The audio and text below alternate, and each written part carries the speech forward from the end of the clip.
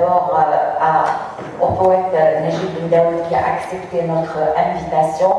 Merci pour Othman aussi qui l'accompagne et qui a bien voulu aussi bien sûr nous accompagner dans cette heureuse soirée de poésie.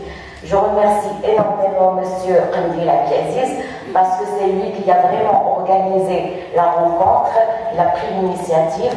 Je remercie tous les présents.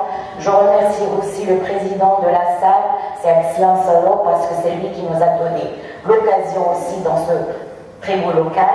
Merci pour M. Abdelkader Smedi qui nous accompagne aussi toujours dans nos activités. Merci à Mme Malika Jbali, Sana, c'est toujours qui est là pour bien entendu nous donner de ses conseils.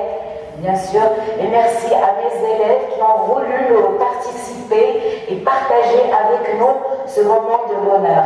Parce que chez nous, généralement, la poésie, c'est un peu rare de faire des rencontres poétiques.